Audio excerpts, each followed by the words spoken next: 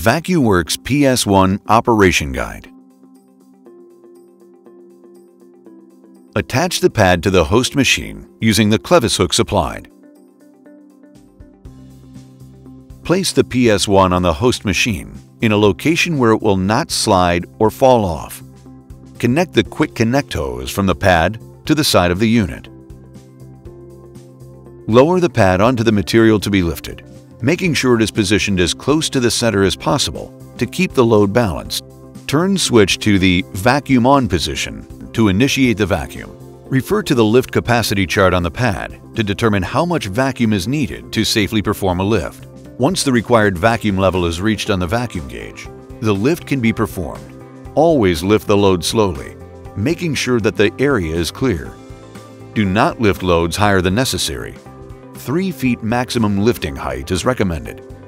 Lower the load and make sure it is properly supported before releasing the vacuum. To release the vacuum from the load, hold the switch in the vacuum release position for 3 to 5 seconds. The green light next to the switch will light up and the alarm will sound.